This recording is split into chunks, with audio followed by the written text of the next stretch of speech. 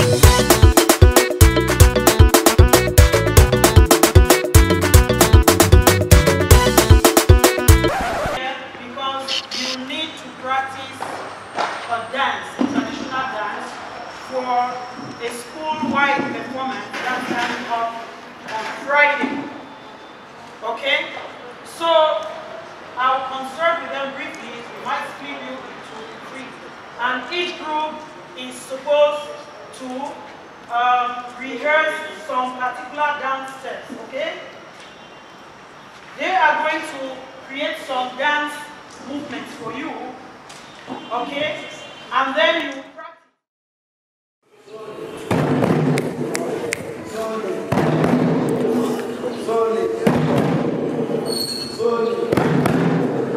Mosi, Mosi, Mosi, Mosi, Sole, Sole, Sole, Sole, Sole, Sole, Sole, Mosi.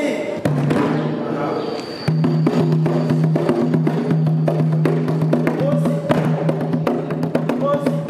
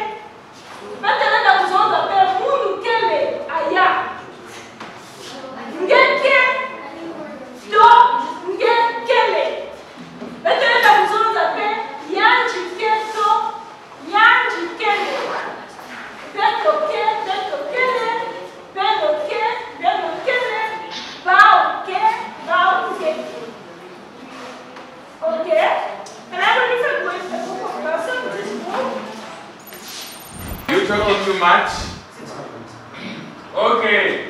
Les amis, regardez, ici nous avons deux verbes très importants. Parce que les matchs nous arrivent pas, c'est bien. Nous avons deux verbes très importants. Nous avons to go, to come.